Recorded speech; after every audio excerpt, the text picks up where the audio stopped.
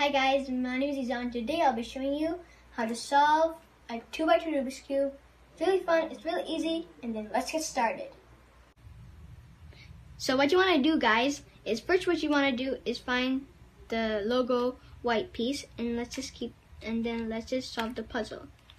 So when you got three whites here, and then there's a problem that you got the white somewhere.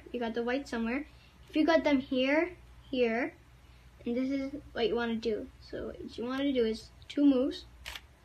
Left is going down, bottom is going right, and just keep doing that,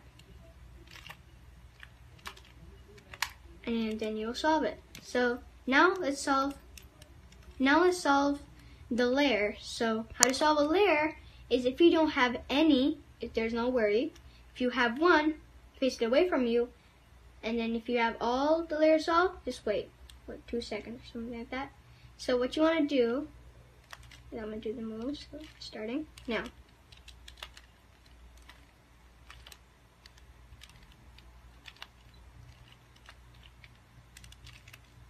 And then when you got the layer solved, let's get just doing the yellow. So what you want to do for the yellow is you want to see which one has a yellow.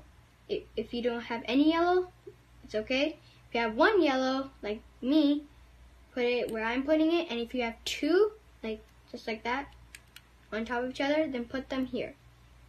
Let's get started.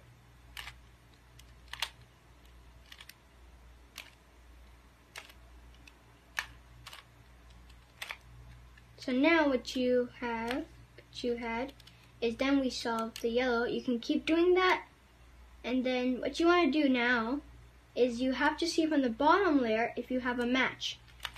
Line up all the matches, and then yellow's facing up and the match facing away from you. So then do these moves.